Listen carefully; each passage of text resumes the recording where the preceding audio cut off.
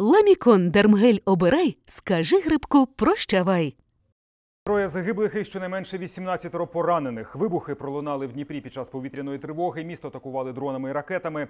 У військовій адміністрації повідомляють про 3 загиблих цивільних. Серед потерпілих підліток. Побито торговельний центр, АЗС, автомобілі. У будинках і медзакладах від вибухової хвилі повибивало шибки. На місці обстрілу вирує пожежа. У лікарні почали доставляти поранених. І от що про стан одного з них кажуть медики. Він все добре пам'ятає. Каже, що земля підстрибнула під ним, і він тільки почув, що тріснули його кісточки на ногах.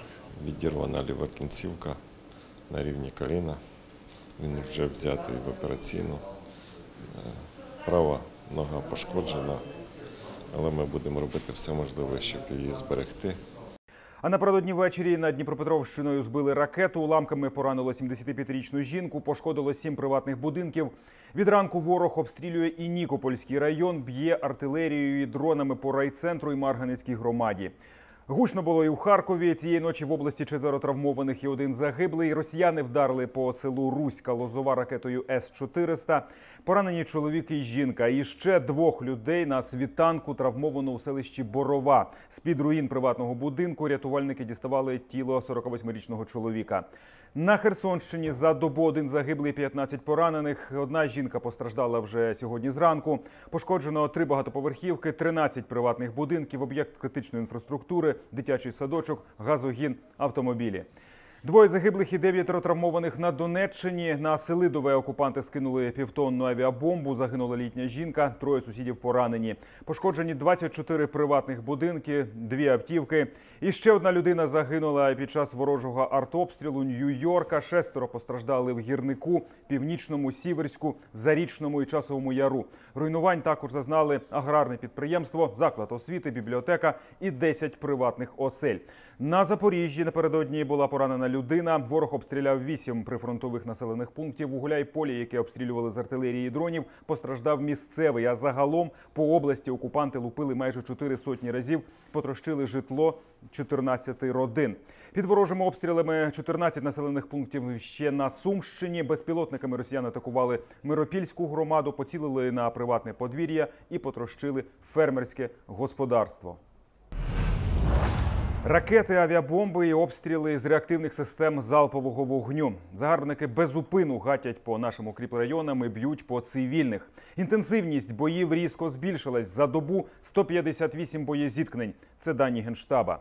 Ворог проривається, зокрема, на Харківському напрямку. Наступ піхоту прикриває авіація. Тиснуть московити поблизу Вовчанська і Глибокого. Утім, основні зусилля вони зосередили на район Синьківки. Це Куп'янська лінія фронту. Там учора сталося близько 80% усіх боїв.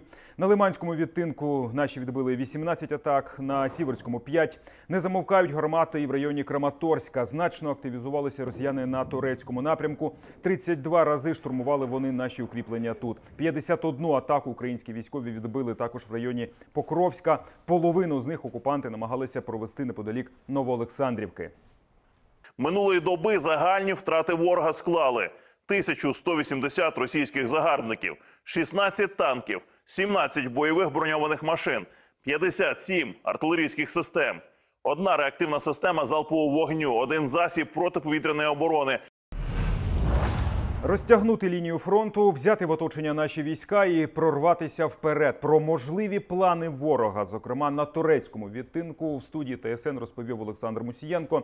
Військовий експерт каже, ворог поки що володіє ініціативою, тому може обирати напрямки удару. Ймовірно, що одне з завдань окупантів – збільшити тиск на Часів Яр.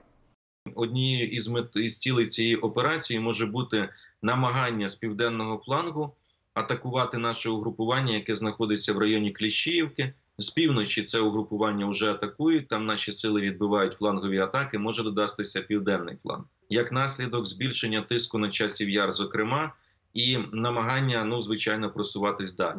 Наступний момент, який може бути, напрямок цього, це з Торецька намагатись розвинути наступ, теж флангову атаку, але за більш широким флангом, це в напрямку безпосередньо вже Часового Яру, пробуючи брати в напівоточення наше угрупування, які знаходяться там.